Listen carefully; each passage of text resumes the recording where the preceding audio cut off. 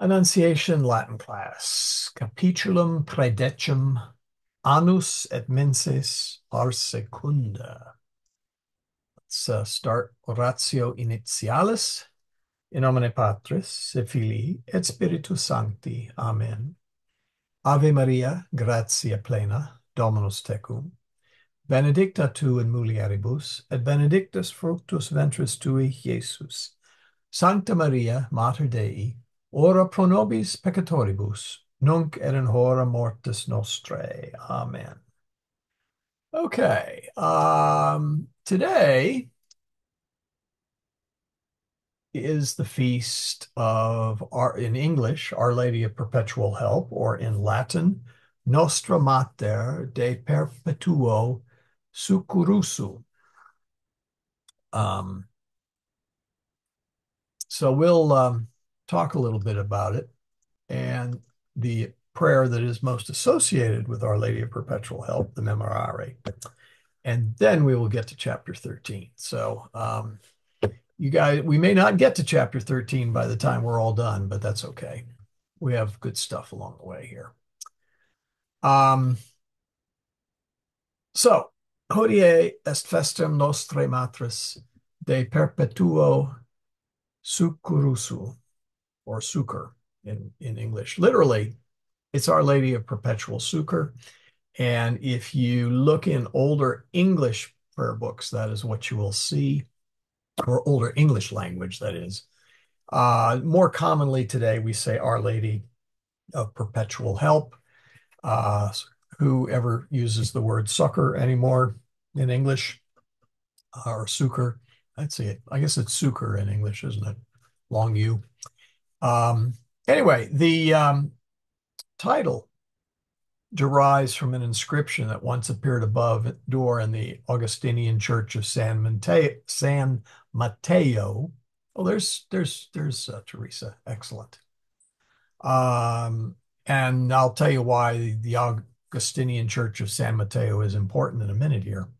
But Dei Pare Mater et Virginis Succurusu Perpetui. So Dei Pare is the literally the God bearer. So the mother of God, sorry. Come on, brain. So the mother of God and Virgin of Perpetual Help. And so we know it today as that. I'm sure everybody's seen the icon in Annunciation. It is a copy. The original icon, which is 15th century origins, originally was enshrined in the Church of San Mateo, or St. Matthew in English, in March of 1499. Yeah, Teresa, we were beginning to wonder if you'd been kidnapped by aliens. Sort of would kind of fit in with your whole week. And today it's in the Church of St. Alphonsus of Liguori in Rome, where the novena to Our Lady of Perpetual Help is prayed every week. Today, as I said, is the feast day. Pope Pius X granted a pontifical degree of canonical coronation, along with its title, on May 5th of 1866.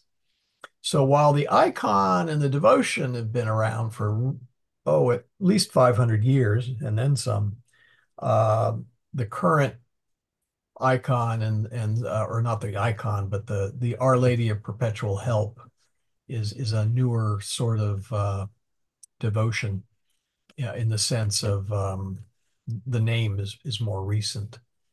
And so anyway, in Eastern Orthodoxy, this is actually a copy of Eastern icons. It's known as the version of the Passion.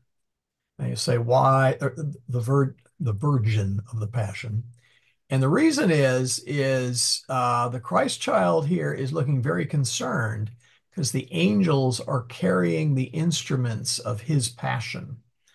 This is the cross. It is in a Byzantine form. It is, after all, an icon.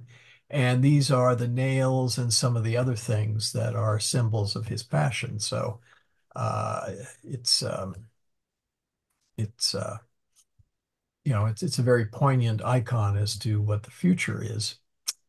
Um, the icon comes from the 15th century Crete, and it's likely a copy of an older icon.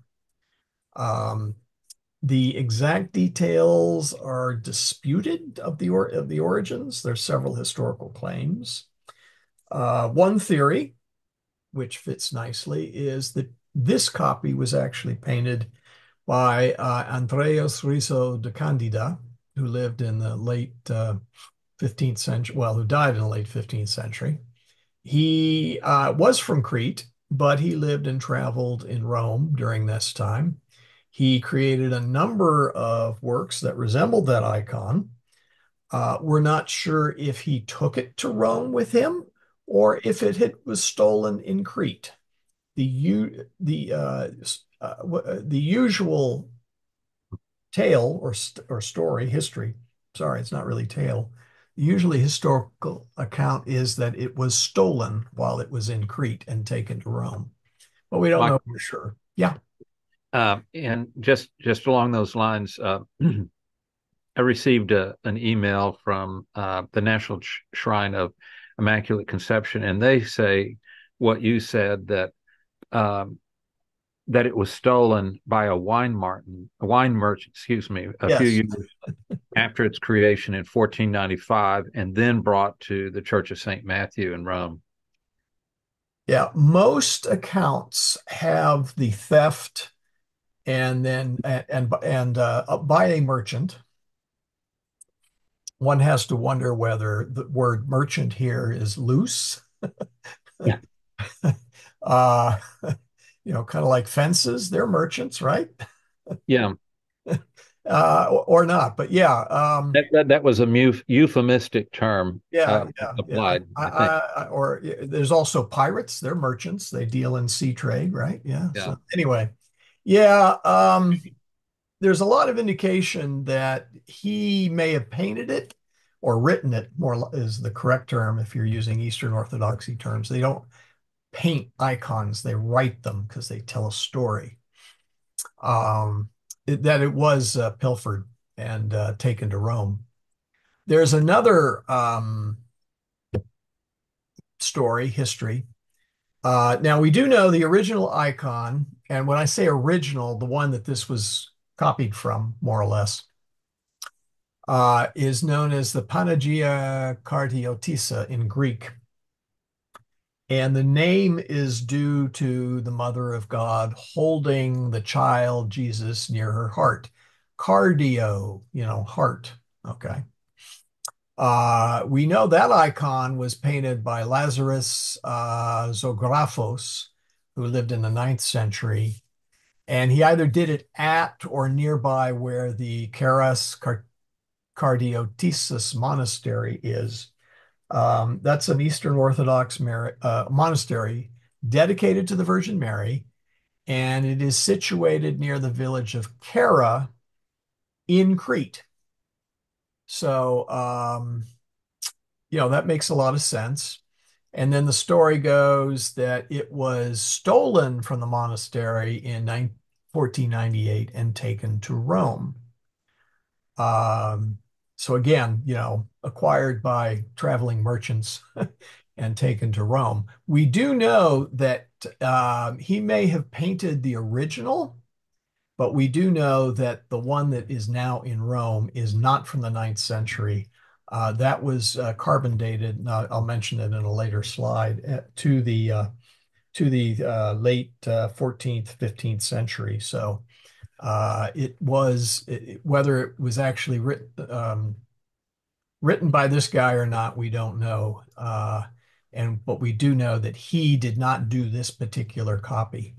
More than likely, this guy copied the original, and that's the one we have in Rome today. Um, we do know from about the end of the 15th century onward that the icon ended up in the Church of San Mateo. The story goes that it was in the possession of the merchant's family for a number of years, and finally they wanted to donate it and have it enshrined in the church. There is a plaque there that noted the dedication of its installation. And it stayed there for about 300 years, and it was simply referred to as Madonna di San Matteo, the Madonna of St. Matthew. Now, um, in the last years of the 18th century, the Church of San Matteo was staffed by the Augustinian order. They'd been there for about 60 years. And war broke out in 1798, and Napoleon invaded Rome in 1799. And you may not be up on your European history, but let me tell you that that was, in terms of the religious artwork and the Catholic Church, a disaster because Napoleon and his general, Francois Massena, they carried off Pope Pius. Whoops, I left out a Pius. I apologize. There we go. Pius VI off into exile, and they ordered the destruction of some 30 churches in Rome. And among those was San Mateo. And real nice guy there, that Napoleon. The other thing that's often left out of stories is the French troops basically invaded convents and nunneries and captured nuns and sold them as prostitutes. So that was another fun event of that little invasion of Napoleon. So, Good gosh. yes, he was not a friend of the church. My God. Oh yeah, well, and it wasn't all his fault. I think a lot of this was also done under the general's orders, but he was the top man in charge, so he could have done something to have prevented. That's horrible.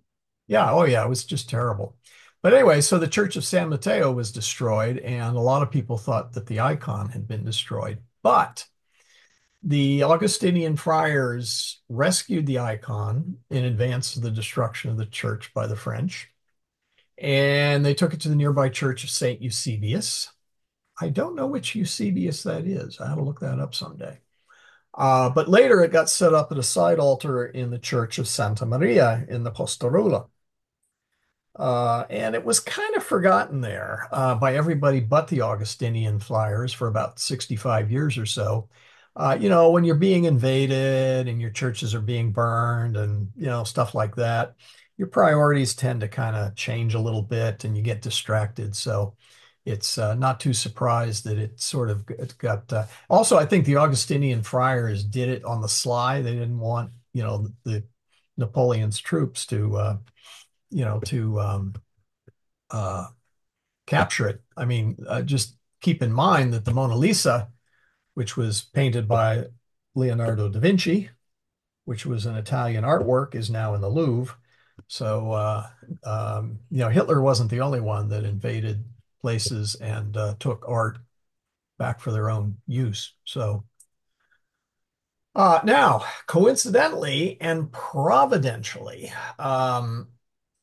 in January of 1855, the Redemptorist priests purchased the Villa Caserta in Rome, which is along the Via Merulana, and converted it into their headquarters.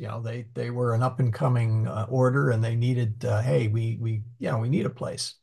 What they did not know is that had been the site of the Church of San Mateo that had been destroyed by Napoleon. Let's see, that was about 50, 60 years before.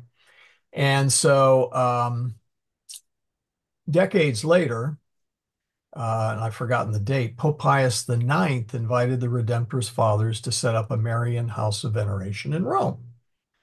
And so the Redemptorists, again, not knowing the history of the icon, or actually they thought the icon had been lost. They built the San Alfonso de Liguri, or St. Alphonsus Liguri Oh, church that's location. Michael. Yeah.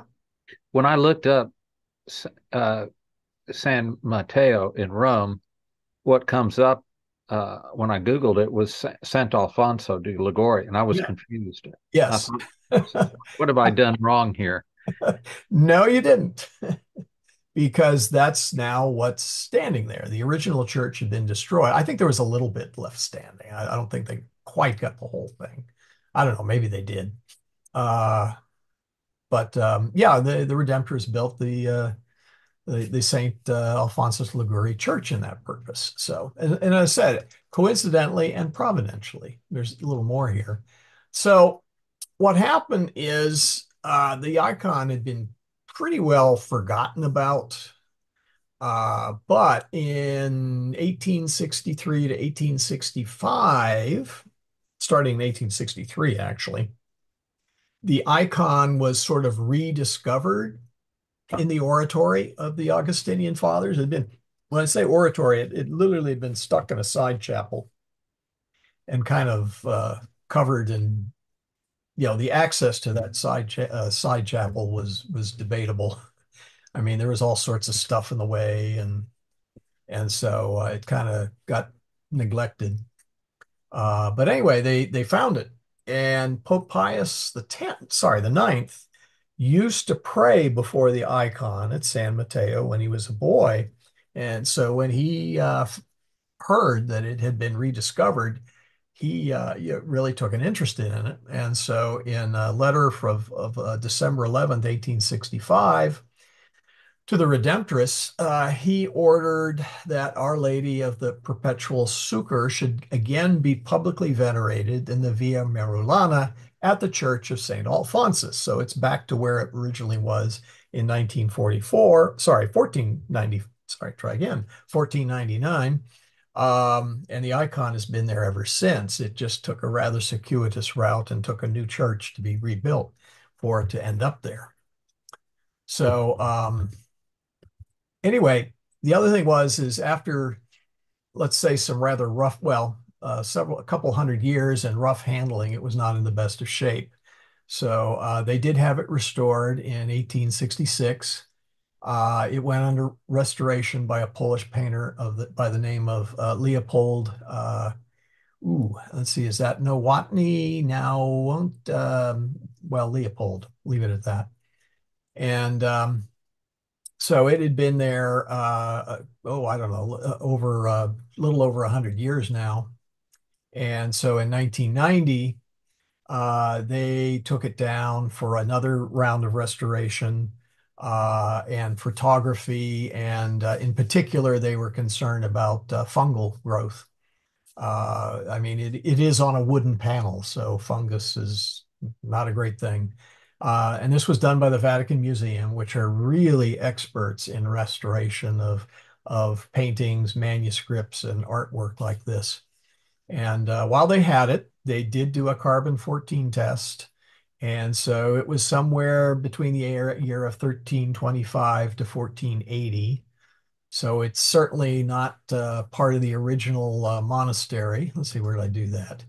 Uh, oh yeah, this one. So it's really was not done by him, although he probably did the original model that this guy probably painted from it. And then it was probably acquired late at night by a wine merchant and ended up in Rome. So, Michael, mhm. a question. You said that Pope Pius the Ninth used to pray before the icon at San Mateo when he was a boy. Yes. So he became interested in the rediscovery of the icon. Um, okay, I'm a little bit confused. Didn't Napoleon invade Rome in 1798? Yeah. And okay, so if he was a little boy in 1865, those numbers don't add up. Well, okay, 1798. Let's round that to 1800. Right. And So, now we're talking uh, 1865 is when he writes this letter to Father yeah, you're Menses. right. Well, let's see. How old was he then? That's a good question. I don't know when he was born. Uh, yeah, this is the way it's usually stated, is it was Pius the Ninth. Well, let's see when Pius the Ninth was born, just for the heck of it. Pope. I can always get back to Pius the Ninth. Okay, when was he born? Oh, 1840. Whoop, hold on. Yeah, see, he was born in May of 1792. So he would have been 7 years old, maybe? So he was a little boy at this. Yeah. So in 1865, my goodness, uh, he was really old by the time. Yeah.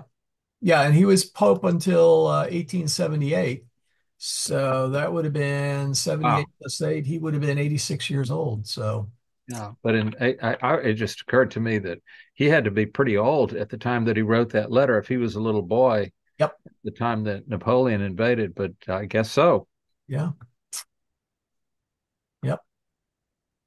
Let's see. Anything else here? Yeah, we did that. Now, um, why the 27th? Well, the 27th was the official date of translation to the Church of San Mateo in March of 1499. Um, Pope Pius IX selected June 27th, which was when the canonical coronation of the image at the new church occurred.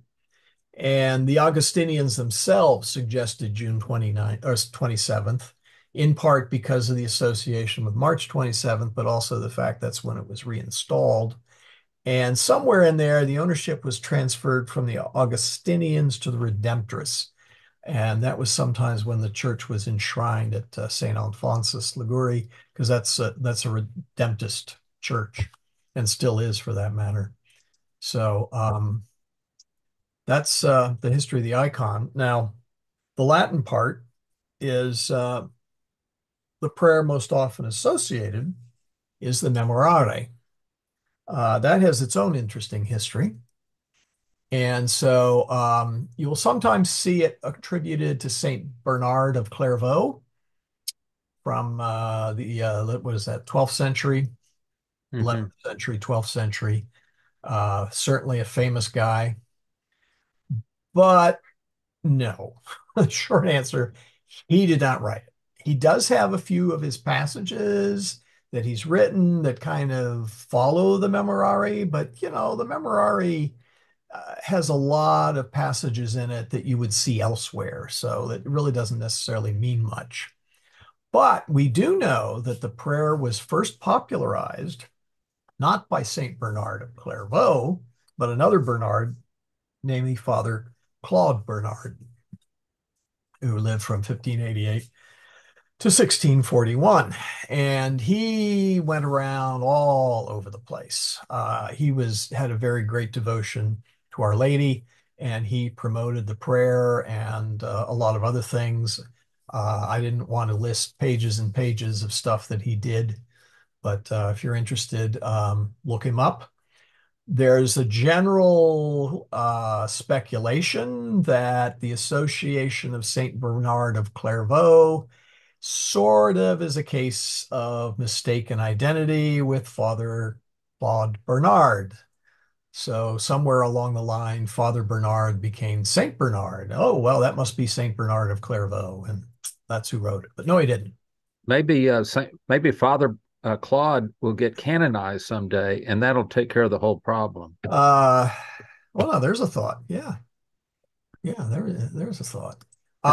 Now, while we do have the origins of the prayer itself, while we do have Claude Bernard to thank for promoting it, um, as I said, he didn't write it. First off, Father Bernard stated he learned the prayer from his own father, and the prayer was known to and used by Saint Francis de Sales, who was 20 years older than Father Bernard. So it had been around for some time before Father Bernard got hold of it. Thirdly, and most importantly, the prayer appears as part of a much longer 15th century prayer, which called Ad Sanctitatis Tuae Pedes Dulcissimo Virgo Maria in a work known as the Antidotarius Animae. Anyone who want to take a crack at what that means?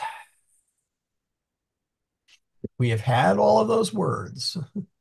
Something about to your holy feet, the most sweet Virgin Mary. Yeah, yeah, Oh, yeah, yeah, exactly. And it's in a book called The Antidotarius Anime, which has all sorts of gems in it.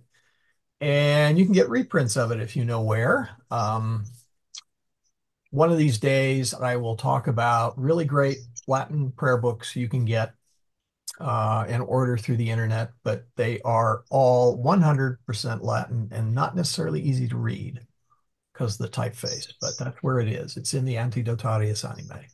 And you're going to ask me if somebody needs to ask Yeah, me. by the way, when you were first looking at this book, I looked it up in Scriba Antidotum. It means an antidote against poison. Yes, That's yeah, the only translation in Scriba. yeah. So obviously there must be another one. Well, no, no, antidote for the soul. Okay. Okay. Yeah, yeah, Thanks. yeah. What it is, okay, this is an interesting book. Most prayer books, be they medieval books of the hours or whatever, are arranged, oh, either according to the prayer hours, terce, sex, nones, vespers, etc., or according to specific devotions or subjects. The Antidotarius Anime is like a giant doctor's book where the prayers or the subject of the prayers are listed alphabetically. So it's kind of like a book of plants, would be listed alphabetically or something, or a dictionary would be listed alphabetically. It's an interesting book. So anyway, and somebody needs to ask me, do I have a copy of this?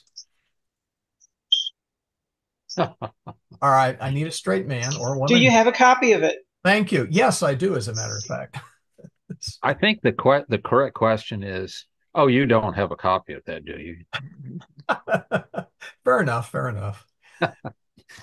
Anyway, here is the Memorare. So I thought we would, I'll recite it once and then we'll try going through it together. I actually pray this every day In Latin? Oh, in excellent. Latin. Well, I have to read it, but yeah, in Well, Latin. that's okay. That's okay. Yeah, this is not hard grammatically. The difficulty is most of the words in here you have not had yet.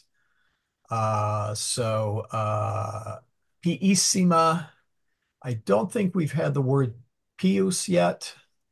Um, and let's see, Seculo you've had, Praesidia you haven't had, although you can kind of guess what implorantum is and some of these others. But here, let I me, picked up Presidia from the St. Michael's Prayer, oh, that's true. Yeah, and a lot of these are really, I mean, they make sense yeah. when you look at it. You figure it out. Corda, we've had Corda, I think You've had before. coro, Corda, ad te so venio, yes. yeah. Coramte before the gemens, weeping, peccator, sinner, assisto. So yeah, there are some words in here, but let me read this through first. The Gemens is reminiscent of Salve Regina. Yes, yes, it is. Yes, it is. Memorare opiissima Virgo Maria, non esse auditum a seculo, quemquam a tua currentem presidia, tua implorantem exilia, tua patentem suffragia esse derelictum.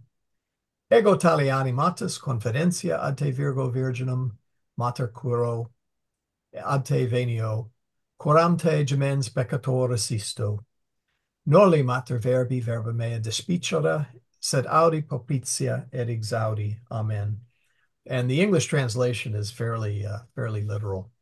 Um, so anyway, you can add that in your to your repertoire in Latin. Sounds better when you read it. Would piissima literally mean most pious? Yes. And the problem with the word pious is it has gotten thoroughly trashed by the English. Well, I hate to use the word Reformation, but you know what I'm referring to. The English abandonment of Catholic thought.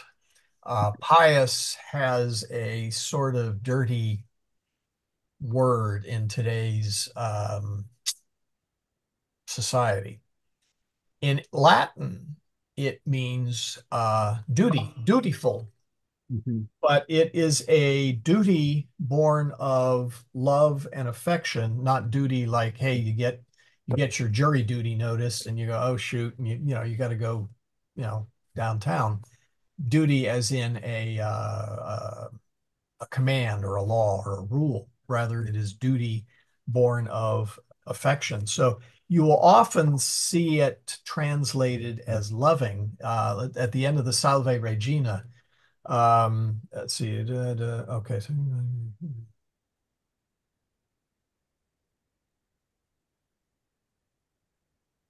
let's say AI advocate ilos tuos O clemens, O pia, O dulcis Virgo Maria. You'll see pia translated as loving, which is close, but it doesn't quite capture it. So the best way to think of it is um, you have a dutiful spouse. That doesn't mean you get to order your spouse around and she or he does everything you ask. It rather means that the spouse is concerned for your well-being, and out of love, there is an exchange there of uh, of things. So that's really what it means. And it's so opissima is our superlative form. Pius pia pium is the what do they call it? Positive form. And then piissima is the comparative form, which we just had in pia Jesu. Yeah, that's the other one. Uh, Well, I mentioned that because I don't think there's any negative connotation associated with the PA in um, that beautiful music. oh, no, no, no. But what I'm saying is it was when they translated into English.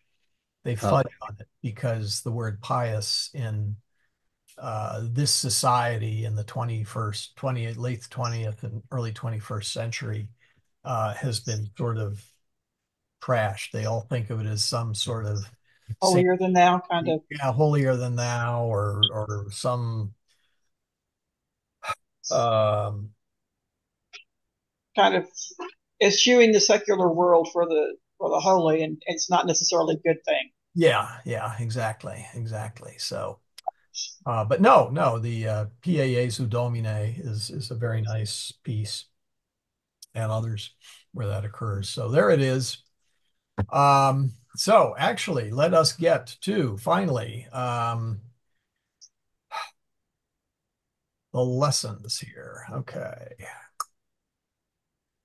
come on. Now, you said you had a question, Alex. Why don't we take the question first, since that's probably in an earlier section, right? okay, okay. I'm curious about in the text. It offers these explanations. I know that this kind of narrow question, but it offers these explanations of um, Idus as being the 13th and the 15th of the month. And of Yes, course, we know the Ides of March that is connected with the 15th. right. And the explanation they give is, well, some months are 30 days and some are 31. But that doesn't explain, in my thinking, the fact that it's a 2 day difference. And Yes. so maybe you could explain why Well, that they say that it means Edus means either the 13th or the 15th. yeah. Boy. If you want to get to it later, No, it bears repeating. It's too bad you weren't here for last week because we went into the calendar heavily. well, if you did, then No, I'll answer it. Probably bears repeating. The earliest Roman calendar had only 10 months. And March was the first month, spring. Okay. Many of the Mediterranean cultures had a calendar that began in the spring. Okay. For example, the Jewish calendar begins in the spring. Um, Now, the Romans originally only had 10 months. Each month was approximately 29, or well, was 29 or 30 days because okay, most calendar, the other thing they had besides the sun is they had the moon to keep time. I'm getting ahead of myself. So the lunar period from one full moon to the next full moon is 29 and a half days. And so to make it come out even is one month might have 29 days, and then the next month have 30, and then the next one 29, and the next one 30, so that it averaged out over time. And you said, well, 10 months isn't the whole year. You're right. The winter was just one long chunk of time. And what was it? The Mercatorum? Oh, what was that called? Mer. Uh, Mercatorium or something like that. Mercedarius? No. Oh, Mercatidia? No. Okay. Mercedonius? No. Oh, I yeah. think I Yeah, that's right. It was the Mercedonius. It was no, I'm sorry, that was the intercalenary month. I'm not sure what that thing was referred to as. I'd have to go back and look. when I googled it last week, it was I looked up like missing months in the Roman calendar or something like that. Uh-huh. And so anyway, it was wintertime and nobody cared about anything anyway. So they just sort of, it was a period of time. Well, somewhere probably in the second century BC, maybe a little bit earlier than that, but somewhere in there, um, they reorganized the calendar. January, well, first off, they created two new months, January and February. So now we have 12 months. And Janus or Januarius became the first month. And Janus or Janus was the god of portals and a number of other things. So he was always seen as looking one way into the portal and the other way out of the portal, so to speak. And so he became the god of, and all the months had Roman gods associated with them in some fashion. So even though if it wasn't necessarily named after him, as they point out, Januarius and Mars, Januarius and Martus were the named after Janus and Mars. So, but they still needed to do the 28 and or 29 and the other problem, of course, is that, in fact, let me open that up. So that way I can remember all my great stuff that I told you guys. Yeah, Junior. Oh, yeah, but you take 365 days, you divide by 29 and a half, you get the 12 months, but you get 11 days left over. So what to do about those 11 days? And different cultures would simply add a leap month approximately every 3 years to keep the sun and the lunar calendars synced. The Jews do that. Periodically, they will have a leap month declared and they will have 13 months in their year. And there's no, I believe there's it's agreed upon by a series of priests or something. So it's not a nice, neat formula. You actually have to have the table of Jewish years and months in front of you historically in order to be able to figure out what a particular date maps into in our calendar.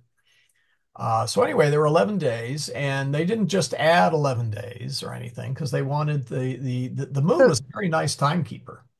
can I ask, so the rearranging of the months, that's why September is not the seventh month, it's Correct. the ninth month, but Correct. October is the 10th month. Yes. And it should, It's yeah, October's the 10th month. It should be the 8th month. And that that's it's because they used to start in March, March. should be Yeah. the first Yeah, one. yeah, okay. Well, now they, Eight. October, yeah, now Oct. they Okay. stuck two more in there. And originally, July and August, um, let's see, July would be, okay, September was 7, August was 6, July was 5th, was Quintilis, if I remember the name correctly, for 5. And then August was Sextilis or something like that. I'd have to go back and get the exact name, but it was for 5 and 6.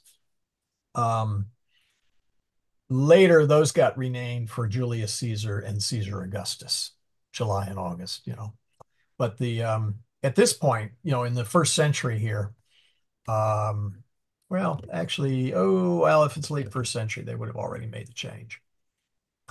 Oh, in fact, they do say, yeah, that's right. They do have the name of the month.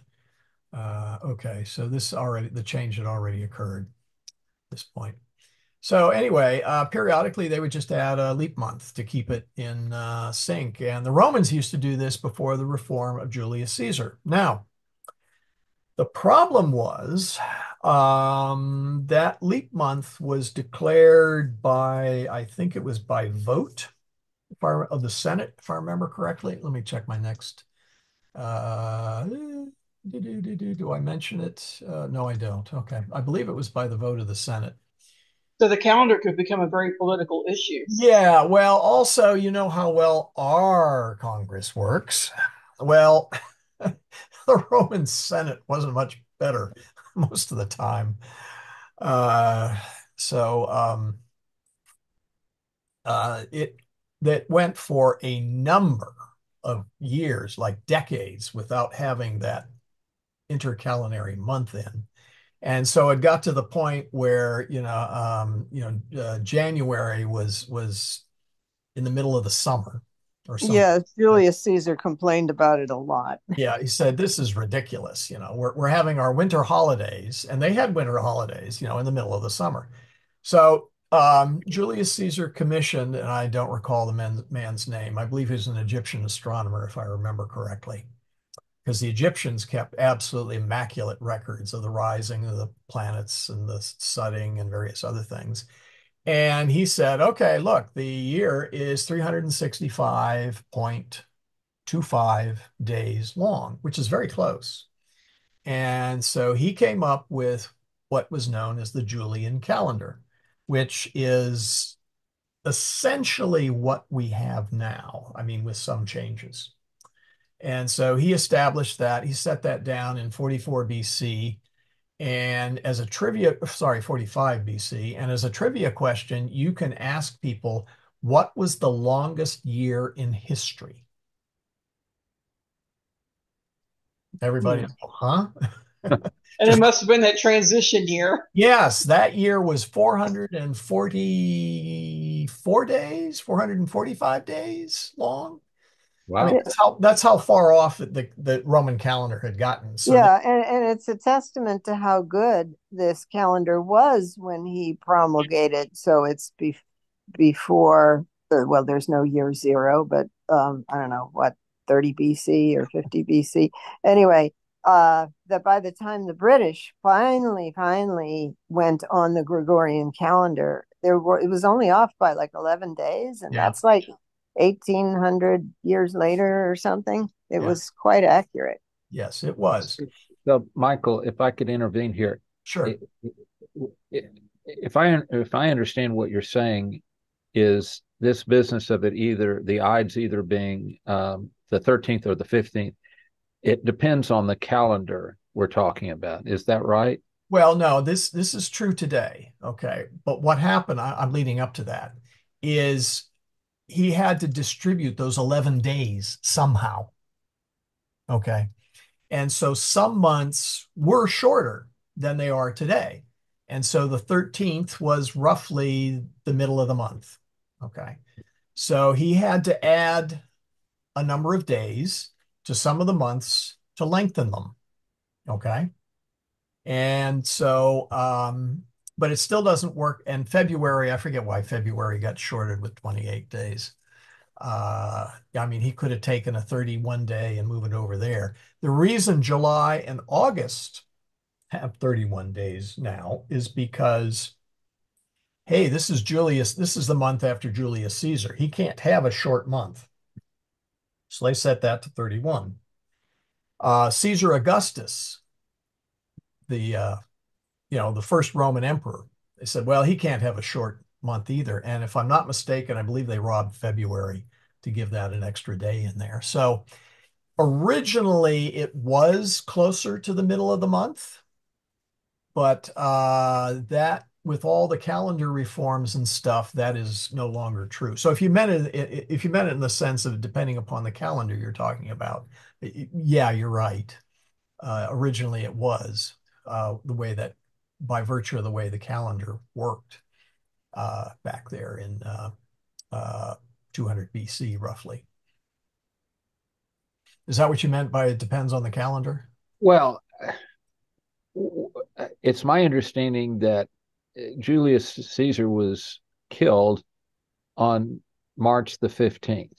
That is the Ides. That is correct. Okay. And so the Idus, uh, is it Martier, I guess, uh, is the 15th of March. Yes, So, Martys. right. So that would be uh, the Ides of March with regard to the time period that Caesar was killed would have been the 15th. But sometime before that, with a previous calendar, it would have been the 13th. That's what No, I'm no, it was always the 15th. The okay. Ides never moved in the month. They were always on, if it was a 15th month Ides, it was always on the 15th.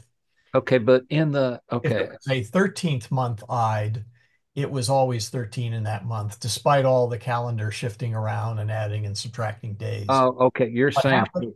for What March. happened is in the adding and subtracting, it no longer was the middle of the month. Okay, so if I understand you correctly, okay, it depends on the month because in the vocabulary for this chapter where it talks about idus and iduum, Yep. it says 13th comma 15th. And so what that means is it depends on the month. Is that what Yes. you're saying? Yes. Okay. Yes. And in fact, let's see, where is it? Ah, let's see. Mensi tertio, septem, octem, November. Let's see, where did we get to the I's? December. I know it's in here someplace because we wrote it, or we read it last time. Dies duodecem, nocte et sol. All right, where'd it go? I know it's in here. Uh, let's see, longum duo, mense. Well, it's not later. I thought it was in this first section, wasn't it? Maybe it's in the next section. Uh, oh, here we go. Here we go. Here we go. All right. Dies mensus primus, the first day of the month. Calende nominatur, or we would say calends, is the first day of the month. Dies primus mensus Januari, dicitur calende Januarie, or the calends of January. Okay. Dies tertius decimus post calendos idus nominatur. Idus Januarie dies tertius decimus est post calendos. So in January, the Ides fall on the 13th. And let's see, somewhere around here, let's see, Tertius Decimus is the 13th. 13th, yes. Okay. Okay, the Ides of March is the Quintus Decimus. Got it. And okay, but so is March, Martio, Mayo, May, Julio, and October. The Ides are on the 15th. Uh,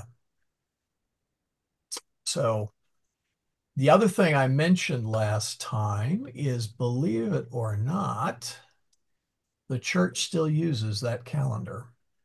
Okay. In the official Latin liturgical manuscripts, and certainly the old prayer books as well, if you open them up, you will see, and hopefully you can see that, is the calendarium. For sake of our convenience, they do list them 1 through 30, since this is January, or sorry, June. But over here they have Collins, and then they count down eventually to Idus, or Idibus. I think it's Idibus. Yeah, Idibus, If you're plural. trying to show us a picture of it, we're not seeing it. We're seeing Let's the see. Oh my goodness. Okay.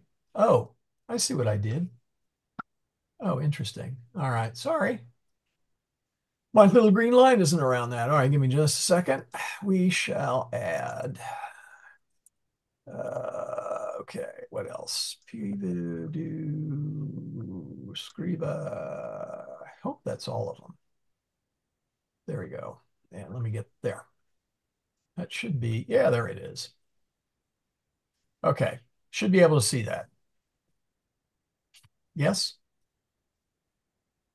Wow. yes, we see it, but it needs to be enlarged. Oh, all right. Guys are a lot of trouble, you know. I'm just kidding. All right, there it is. How's that?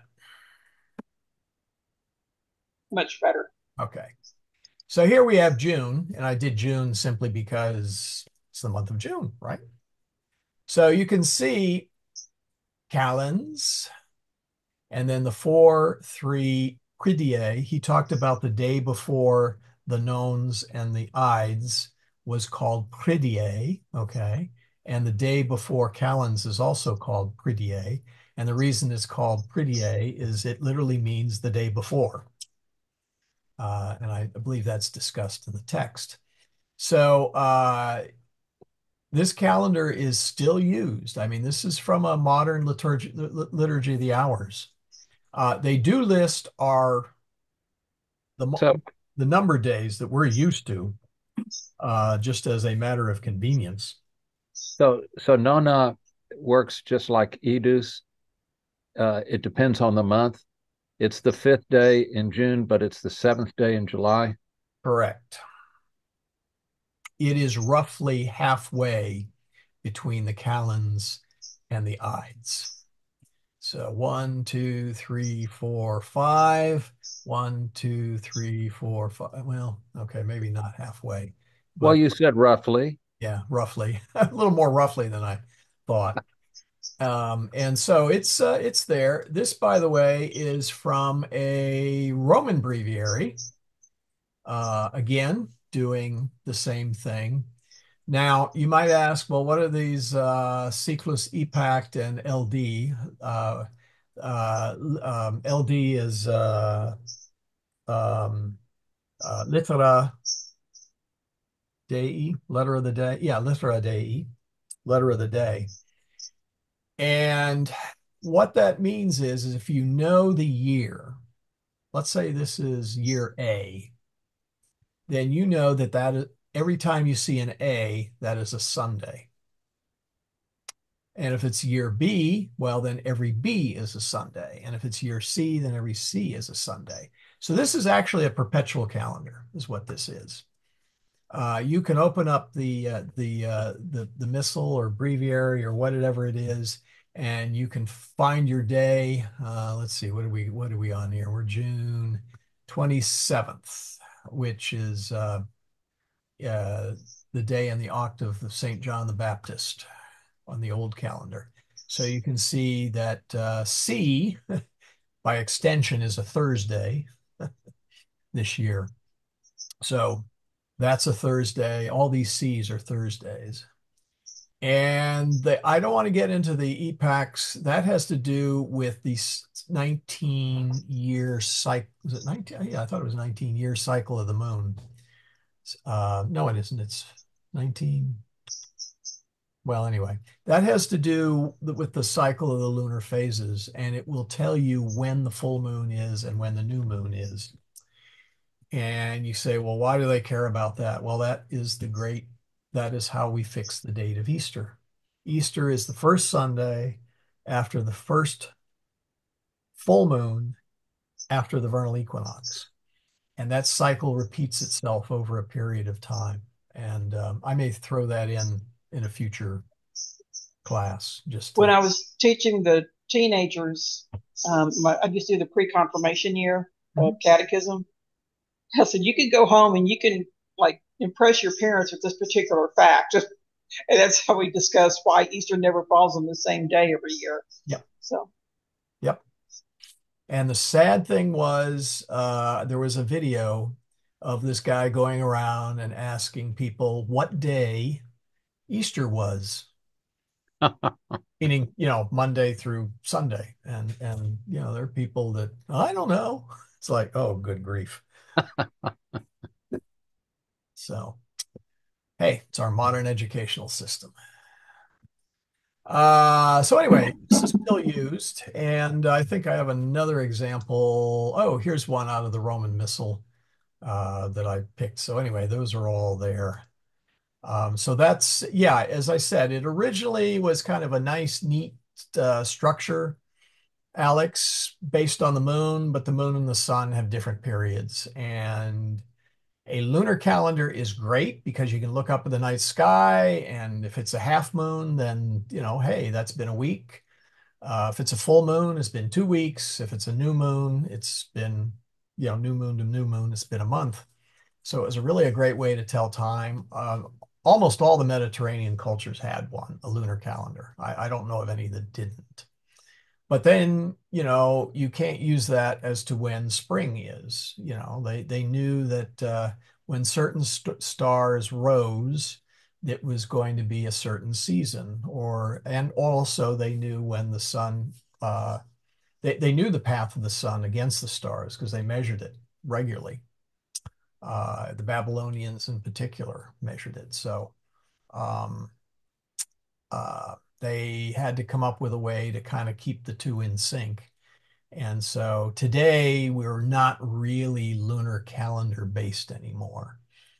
We don't really care, well, except for Easter, we don't care when the new moon is or the full moon. Or, well, I guess fishermen do, but I mean, it's not something that's a feature of our calendar.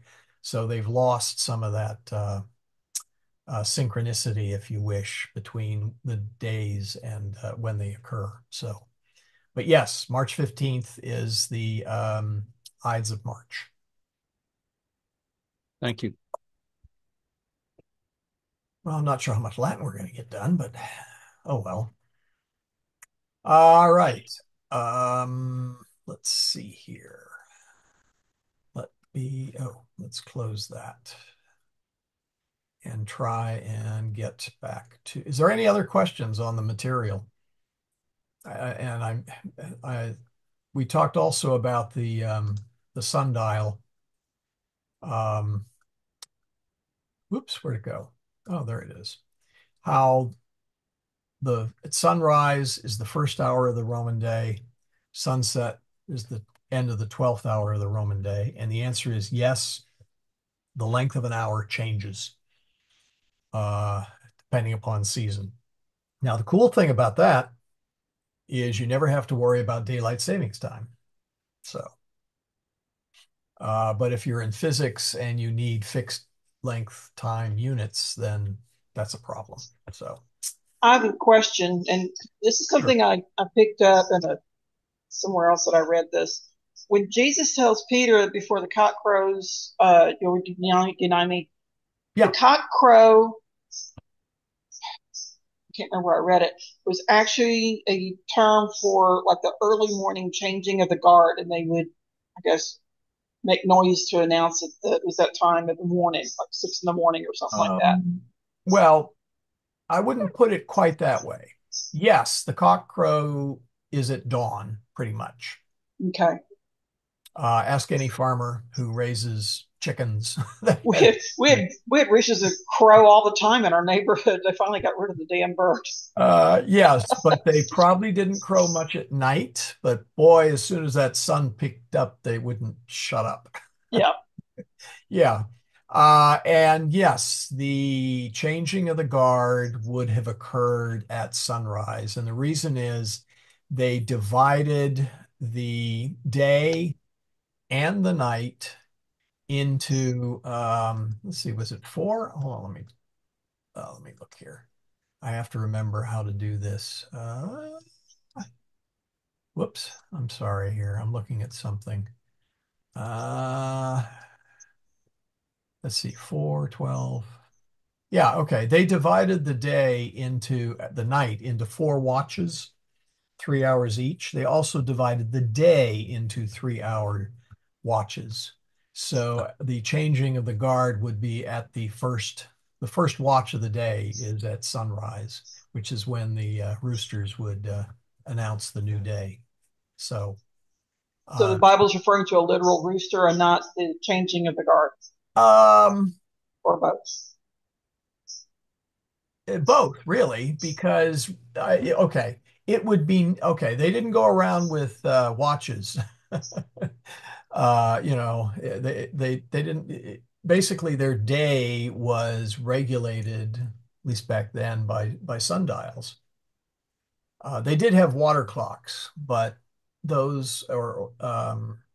were not as accurate as a sundial, actually.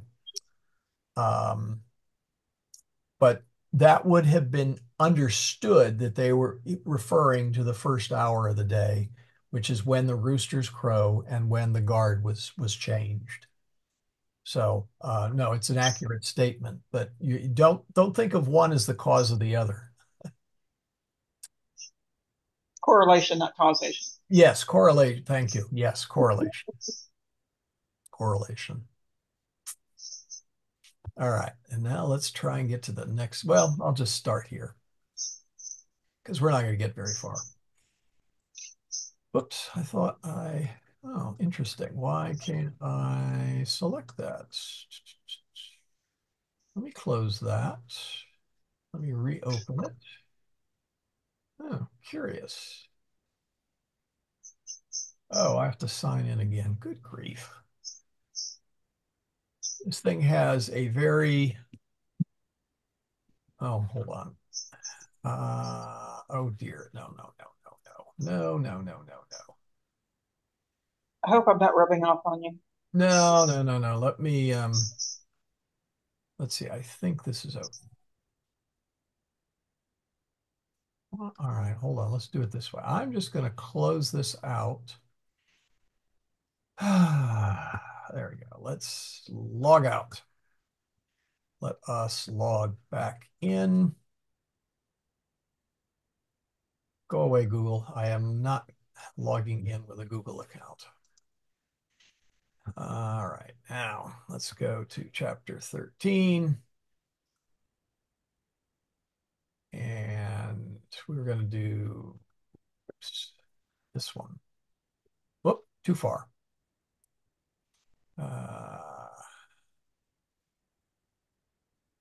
Oops, okay, where are we here? Familia Romana, Familia Romana. Ah, here it is. Oh, Lexio Tertia, that's too far. Lexio Secunda, there we go. Oh, good grief.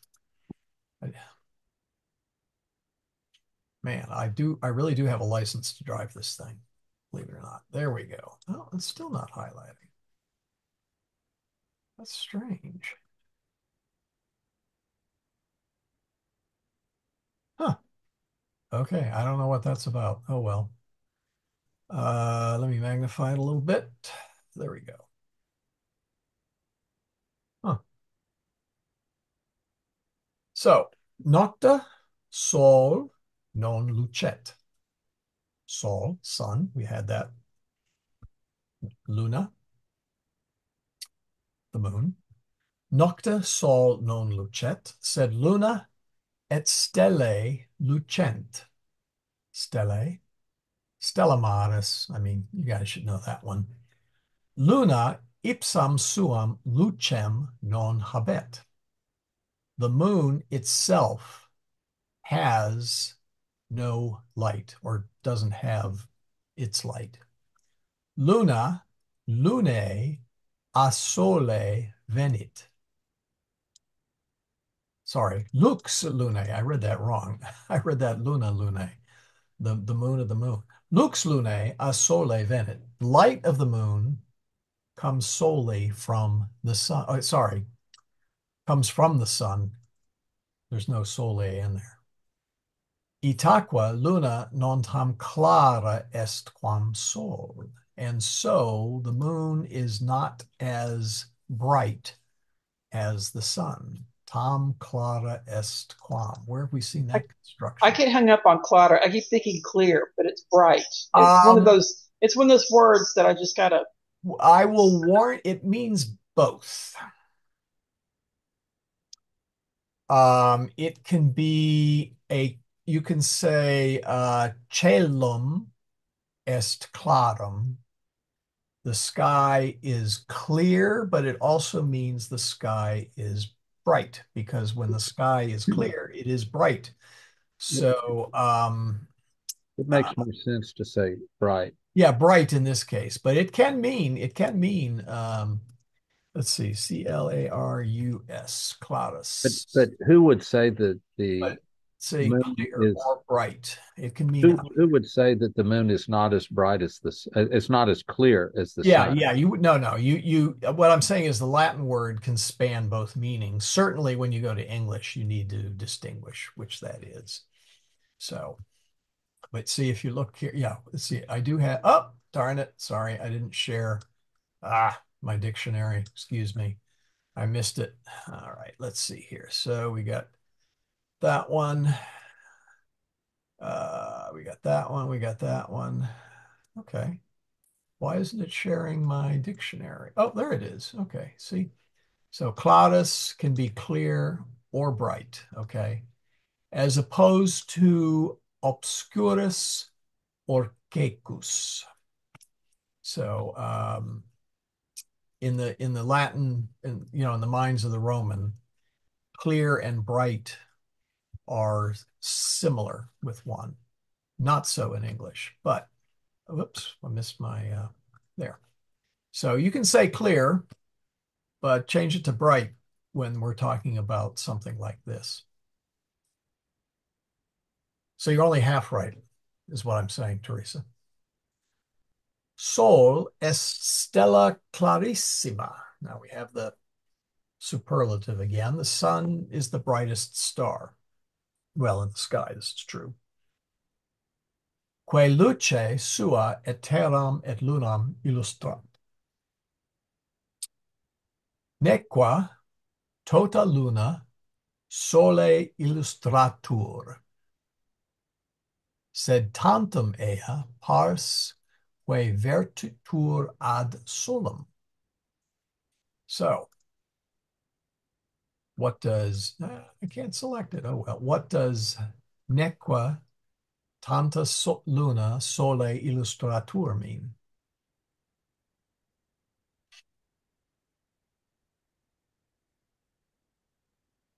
Neither the all the light of the moon. I'm lost there. Illustrator. That would be the passive. Right?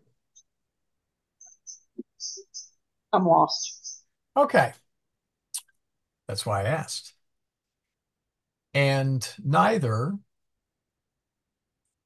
tota luna, the whole moon, illustratur, Is illustrated. illustrated, well, Well, I don't. let's go It with illuminated illuminated. by the sun. Now, what is illustratur? Do they have a nice, I didn't see a nice word here. All right, let's jump over to our dictionary. Illustratur. There we go. Illustro, okay? To light up, to make light, to illuminate. So illustratur is to illuminate. Now I'm Now, having a hard time reading that small text. Does it also mean to show or to nope, make understood? no. Well, No. So it's only illuminating. yeah, in this case, it's illuminating. The Okay. reason we have the word illustrate is from the medieval manuscripts that When were the monks made the illustrated Bibles. illustrated. Yes. Okay. So, The text also uses the definition of made clear. yes. Make clear. So, Michael, could you go back to the clause that preceded that? Que luce sua et terram et lunam illustrat. illustrat, yeah. So the first part of that is the sun is the brightest star, and then could you follow what it says? Which, que illustrat, shines or illuminates the earth, the moon and the earth with its light. And Lux and is, actually, when you said, "Well, that's in our skies," actually that's a true statement. yeah, When you condition it with the which, yeah, an absolute statement that sol estella carissima, that would not be correct. But when you qualify it by saying the quay, yes. then it's a correct statement. Well, it is still the first part is still a correct statement from the standpoint of the earth. The sun is the brightest star in But the if you were sky. talking about the universe, then you Oh, you yeah, no, then there's not even shouldn't make close. that statement. Yeah, But yeah. when you qualify it with the quay, it is. If you want to think of it that way, okay. I don't quite see it that way. I realize, hey, the person writing this is from planet Earth, and we would say the sun is the brightest star in the sky, meaning from our viewpoint. So, but certainly not absolutely in the entire, well, not even in the Milky Way for that matter. Okay. Any more questions? Oh, we're coming up on 9 o'clock here.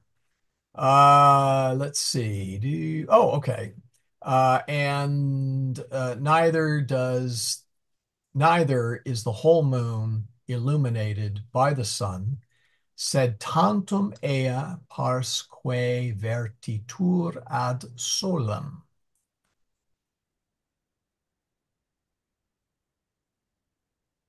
Anyone want to try a shot at that? Something about, see if I can get my eyes back on it. But only, Aya, I guess, is referring to the moon because it's feminine. But Yeah. only when her No, Parsque, no, no, not her. That. that. Okay. Yeah, okay. You know me in pronouns. I have issues, Well, no, we all. Uh, especially nowadays. yeah.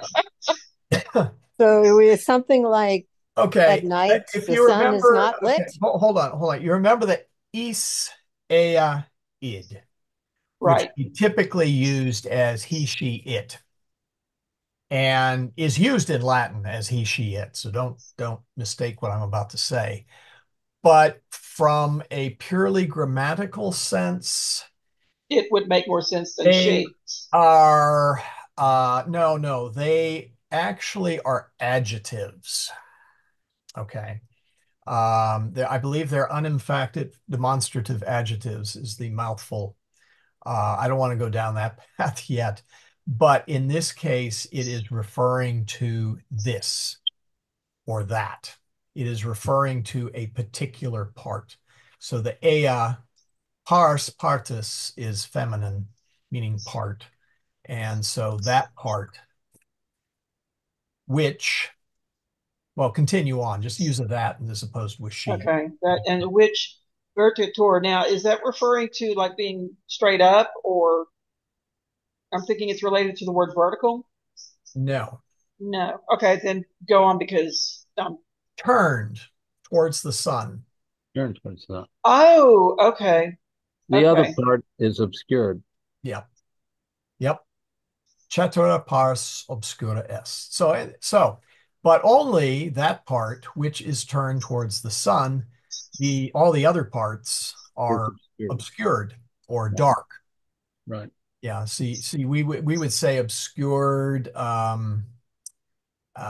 means hard to see, but in the Roman mind, hard to see is because it's dark out.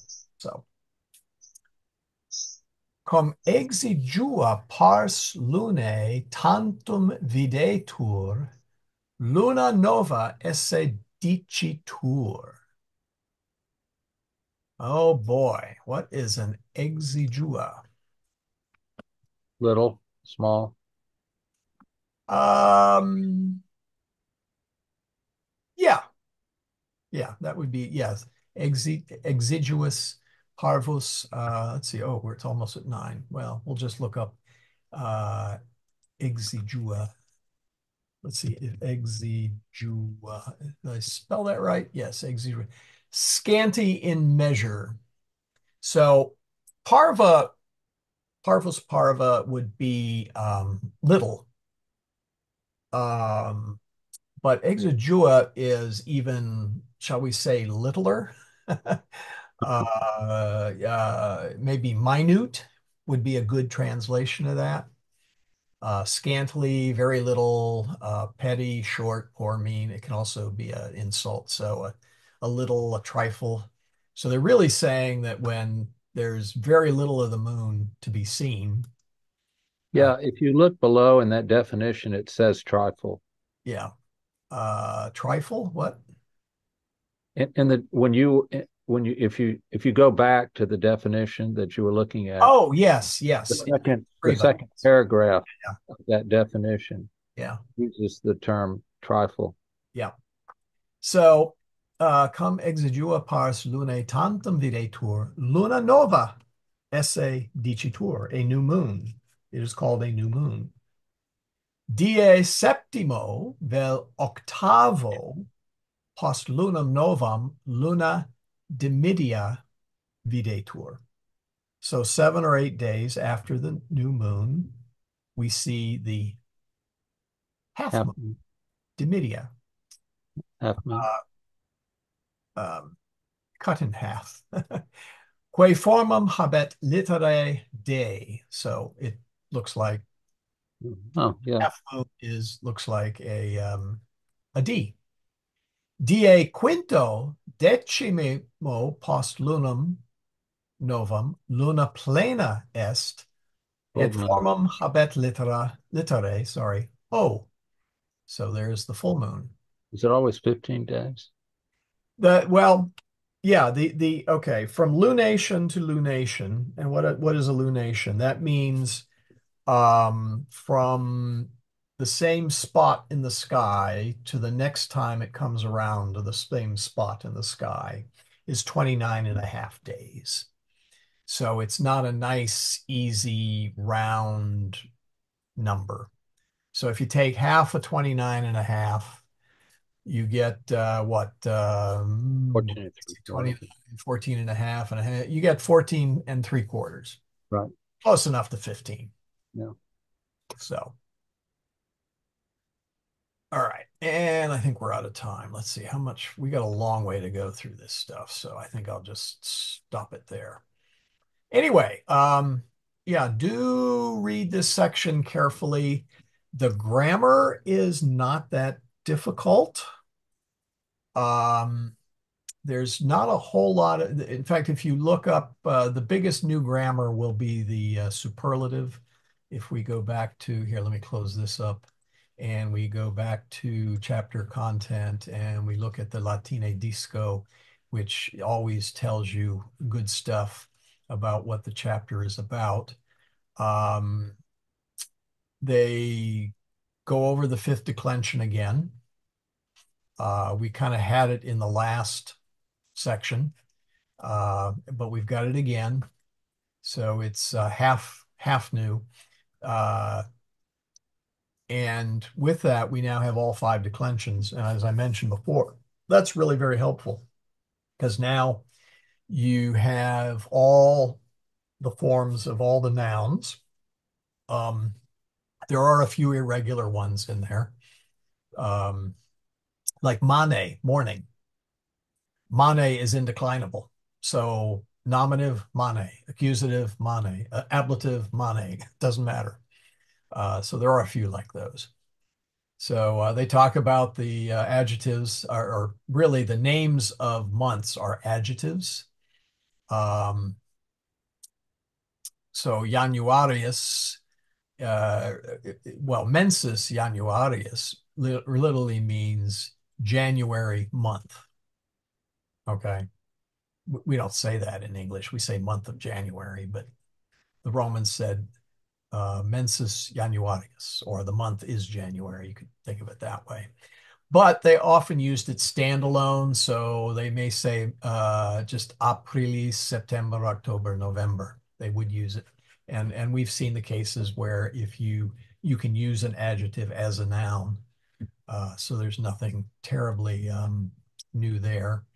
Um, we do get when. We have the tempus or the ablativus temporis, the ablative of time. If you're saying when, you use the ablative. If you are using how long, then you use the accusative. So centum annos vivere, to live for 100 years. So yeah, these are new things, but they're not things that you have never really encountered before. There is one thing. We now get the past tense of to be. Est is erat. Est, he, she, it is. Erat, he, she, it was. Sunt, they are. Erat, they were. And we're going to pick up more tenses, which we really need to dive deeper into some of the prayers and liturgy. Um, yeah, erat in principio. Yeah, I've actually been sneaking it past you all these years. Or so there's not a huge amount of new grammar. So do read through that.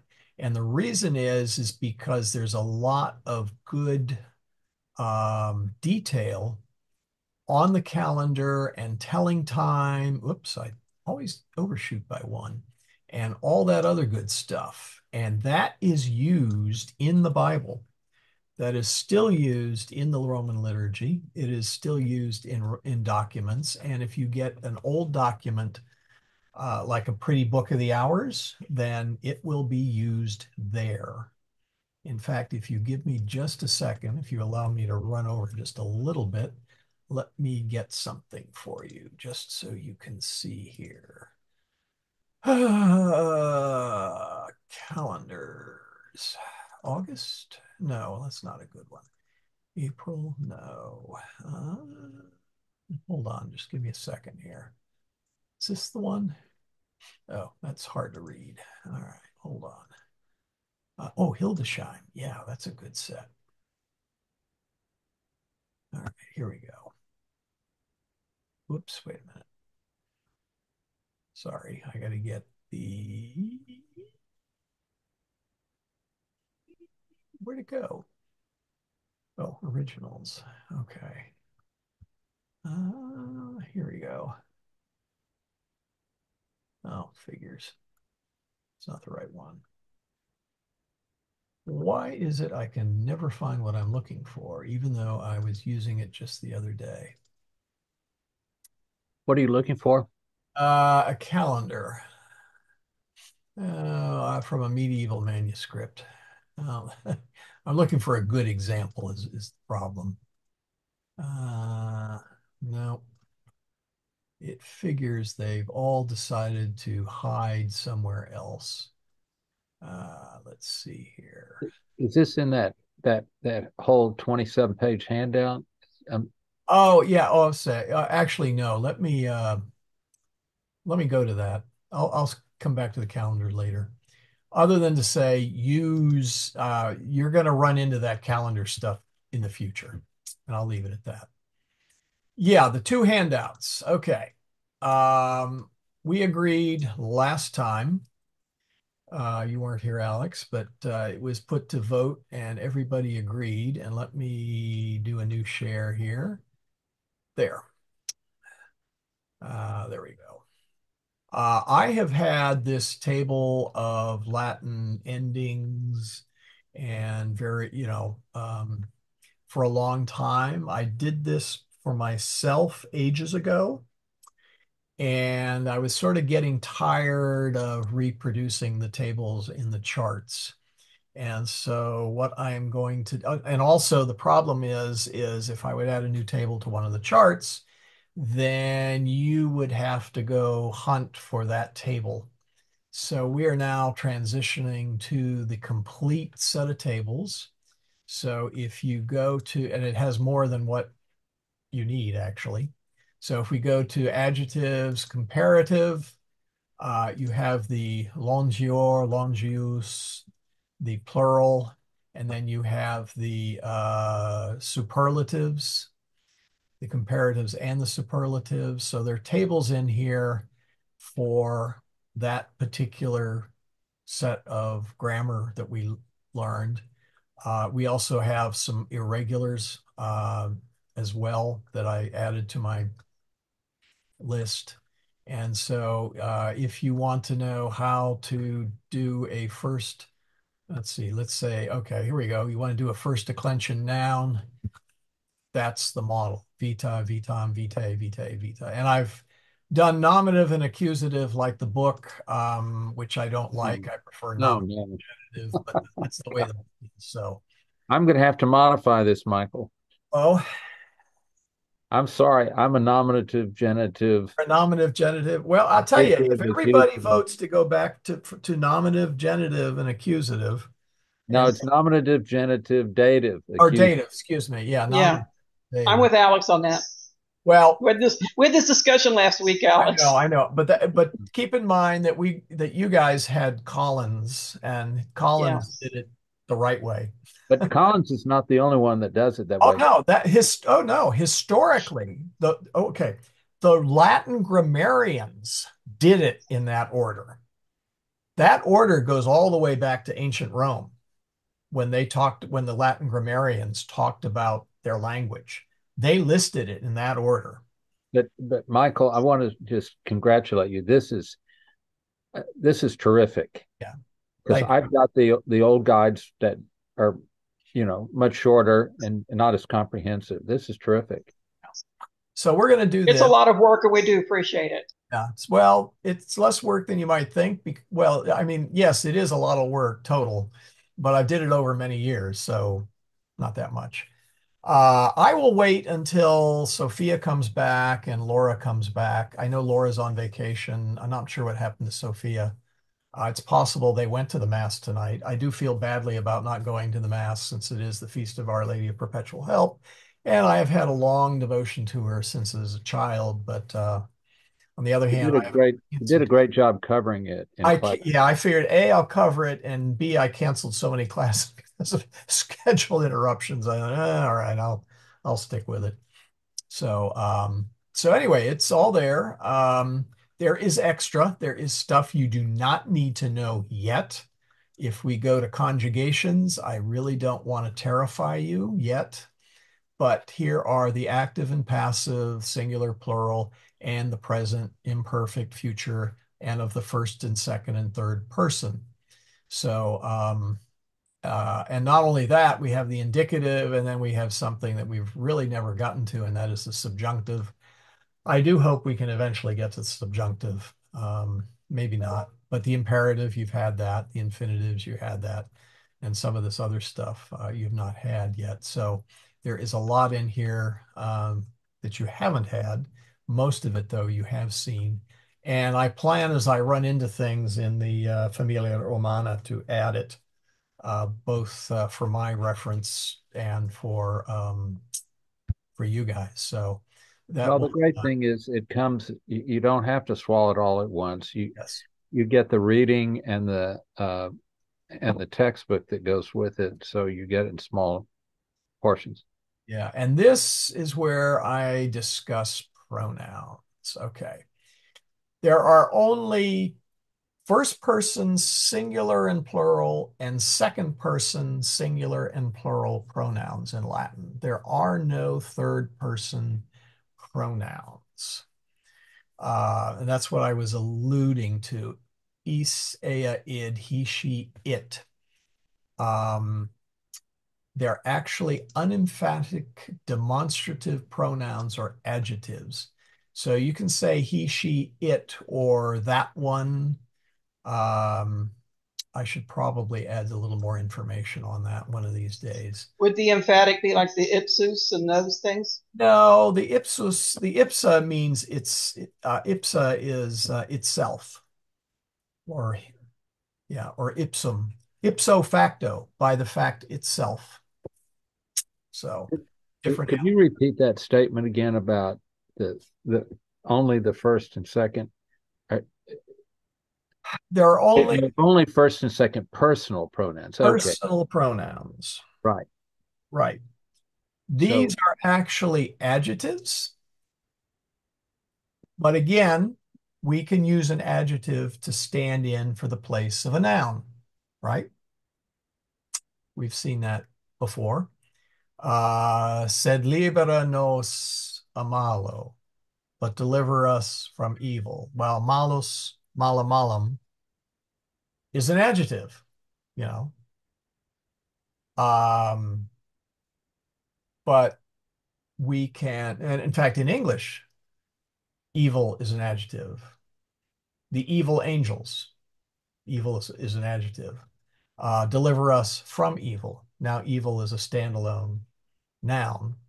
And the similar thing happens in Latin is that adjectives can stand alone as their own nouns. If you wanted to be technical, you might say the evil one on that thing on the end, on the sed libera nos malo. But likewise, anyway, id can also be an adjective, and it basically does not mean he, she, or it. It means that one. So when we came across it in the Familia Romana, we translate it as that, as I recall, or this. Um, it's a little bit different from the he, cake, hawk, which really is this. We're going to see more of this later, by the way. So if you're kind of confused, don't worry. We will clarify that a little bit better in the future. And the Familia Romana does hint at this in a number of places. I'll see if I can look up where it was hiding. I know it was in a past lesson, but it was kind of hidden in the sense it was not immediately obvious. So just thought I'd mention that. Anyway, so there it is. And as I said, I'll add to it. The other one, which I threw in the list, was the memorare. Yeah, there we go. This is actually from my PDF file. You can think of this as my prayer book. I wanted to share the section on it because there are additional details in here. The Ad Sanctitatis Tuae Pedes Dulcissima Virgo Maria is given. There we go. This is the prayer that is from the Antidotarius Anime. I took it from a 1518 edition, Paris edition. Now, it just so happens that in that edition, the part in brackets, which here, let me zoom that up. Where are the brackets? Yeah, noli mater verbi mea despicere, so, which is an important part of the memorare. Actually, it occurs in a different edition, the Precationem Enchiridion. I'm probably one of the few people that read prayer books and liturgy books as a form of recreation. But my sisters claim my mother dropped me on my head at a tender age, but you know, I can neither confirm nor deny that. But anyway, here's the prayer. Ad sanctitatis tuae pedes dulcissimi Virgo Maria. So here's actually the whole thing. And you can see that in the middle, memorari piissima non esse auditum a seculo, quemquam a tua carentem presidia, aut tua potentem suffragia a te derelictum. Very close. tali animatus confidentia ad te Virgo Maria confugio. Ad te curo, ad te venio, curante gemens et tremens assisto. I stand weeping before thee and trembling at your assistance. So anyway, you can see what that is. So I included that in. And if you can cut out let's see, where I put it. Oh, there it is. You can cut that out and paste it on your mirror or something. So I threw that in as well. So anyway, so let's work on still chapter 13, parts 2 and 3, par secunda et tertia. As I said, do study this chapter. Not a lot of new grammar. It uses all of the grammar you've had to this point. So if you're weak in past grammar, then, well, better study now and work through the vocabulary, because a lot of that vocabulary you will see in the Bible and in the liturgy in one form or another. So keep that in mind. Any last minute questions? Michael, next Thursday is the 4th. Is that right? Oh, yes. Hold on. Let me switch my share. Usually I have all of these shared and I don't have to worry about it. There we go. Yes. Okay. Yeah. We're going to skip the 4th of July. So with that in mind, I will mute everybody and we will do our oratio finalis. In nomine Patris et Filii et Spiritus Sancti. Amen. Pater noster, qui es in celis, sanctificetur nomen tuum. Adveniat regnum tuum, fiat voluntas tua, sicut in cielo et in terra. Panem nostrum quotidianum da nobis hodie, et dimite nobis debita nostra, sicut et nos dimitimus debitoribus nostris, et ne nos inducas in tentationem, sed libera nos a malo. And so with that, we are at the end of the formal class. Stop